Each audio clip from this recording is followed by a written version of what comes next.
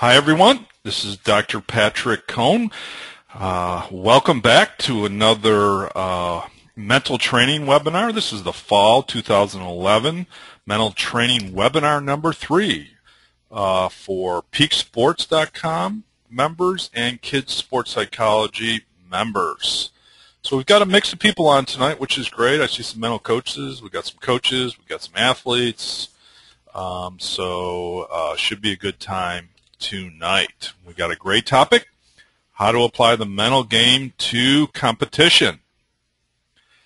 Let me first introduce your presenters today, Mr. J.J. Birden, who's been with me for all 3 webinars. He's a 9-year NFL veteran.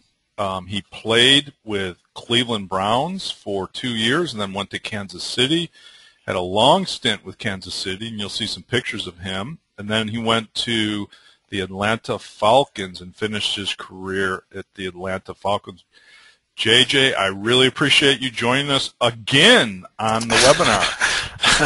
Thanks, Doc. I appreciate you inviting me again. It's a privilege and an honor, and anything that I can share that might help, willing to do it. Well, you know, we might turn you into a mental coach. We might have a side career for you. Well, I have to admit, I told my wife, this is some good stuff. I wish I kind of had a mental coach when I was playing. All right. So today you've got another career, and I'm going to have you introduce kind of what you're doing today. We'll get your plug in because I really appreciate you joining us on the webinar. So talk a little bit about this program that you're doing today, because I'm a believer and I'm a user right now. Yeah, happy to. This is kind of something I stumbled onto. I've been out of the league since '97. I've been a corporate guy owning some companies for a while, but I'm still active. I still work out, and just searching for natural, clean products is something that's always been kind of a goal of mine, even at the age of 46. But yeah, I stumbled across some studies on dark chocolate and its medicinal benefits, and I've got a lot of joint pain from several knee surgeries, and I heard about this particular product called Shosai Healthy Chocolate, and it's a gluten-free, kosher, healthy product. Started consuming it with a lot of skepticism, but the product actually worked for me. It really has helped me in a couple of areas, whether it's weight loss, energy, and so forth. So I love the product. I've been taking it 4.5 years, so I endorse it. I tell people about it because I think it's one of the best kept secrets out there, that chocolate could actually be healthy, and ours is. So really good product. I encourage many people to try it. And I haven't had dinner out here on the East Coast yet. It's 8 o'clock, and so I took a couple of nuggets before we came on, just to curb my appetite a little bit. So I'm trying to work on, losing some pounds, and so we'll see how that works out for me tonight, and if I can give me enough energy to get through tonight. If not, you're going to have to take over, okay? All right, sounds good. All right, so let's get into it. I'd like to hear from you, JJ, and kind of start it off a little bit. So it hasn't been that long since you retired, and I'm interested in kind of some of the things that you did to practice or sharpen your mental game, and how maybe you went about mentally preparing for games. And was it a conscious effort for you saying, okay, I got to get my game face on, I got to get my game sharpened here, I got to focus on my mental game, because that's what's going to carry me through the game, and the ability to, be confident and be focused and be composed if I drop a ball. So did you think of it that way in terms of the mental game, about, working on being able to let go of plays like your coach was trying to teach you? You've mentioned that before. Is that something you consciously worked on, or was it just a normal part of the training that you went through in practice?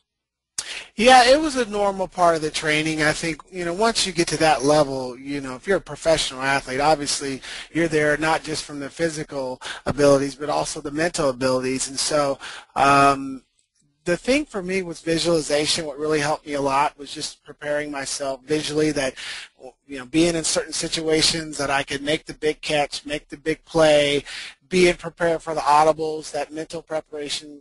You really relied a lot on my ability to know the hundreds of plays that could come from Joe Montana's mouth, spending a lot of time preparation-wise and knowing those plays. Because once I did that, I felt more confident.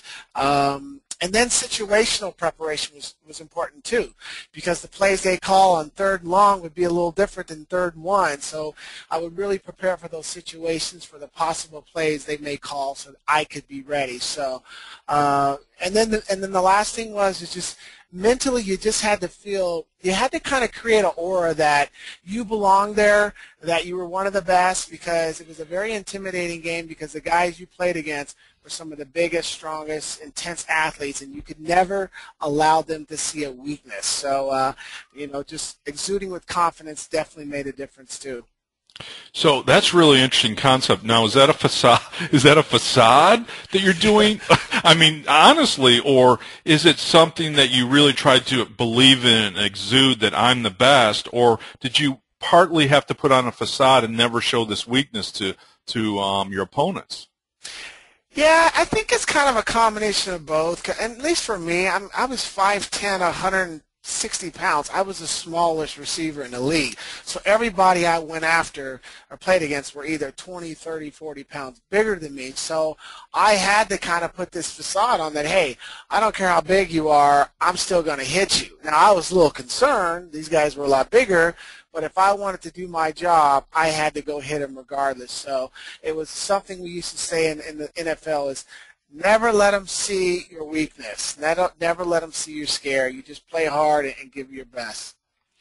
I think the good coaches today are integrating the mental game into their practices and into their pregame talks. I think they're more skilled and they understand more the importance of the mental game. When you were playing, did the coaches talk about it at all? Was it part of practice and some of the drills and things you went through? Yeah, more from a preparation standpoint. We walk through all the plays. We walk through various situations. And, back then I'm not sure how many really, focus on the mental. We had some really good coaches like Marty Schottenheimer, who was an excellent motivator. Mm-hmm. He was really good at touching you at the core to get you mentally prepared, to always believe that you're about to go into battle and you can get this done. So, I think Marty was really good at that, but I don't know how many of my other coaches really focused on the mental aspect of it. Okay, very good. Well, I'm really excited about today's topic because I've really never shared this with anybody but my MGCPs. That's the mental game coaching professionals that I teach. I'm thinking that this could be a continuation of the Confident Athlete series, and I would love some feedback on you. From the participants who have any of the CD programs in the Confident Athlete series, because it's so critical. And I see Ed Cohn is an MGCP. He's on, and so hopefully we can get Ed's input if he's mic'd up. But it's so critical when learning the mental skills, because I can teach the mental skills to an athlete all day long. They can understand the mental skills, but bottom line, are they able to take that information, that education that I give them, and be able to apply it in a practice or a game situation? And so that is so critical, and that my success depends upon that factor alone. Is what I teach an athlete, or what you teach an athlete, if you're a coach or a mental coach, can that transfer over to them actually doing something and taking action on it? So that's the most critical piece for me. And I'm going to give you some examples, and we're going to go through this. So I'm going to talk about tonight, number one, how to practice the mental game. What can you do as an athlete? What can you do as a coach? And then how to apply the mental game strategies in the competition.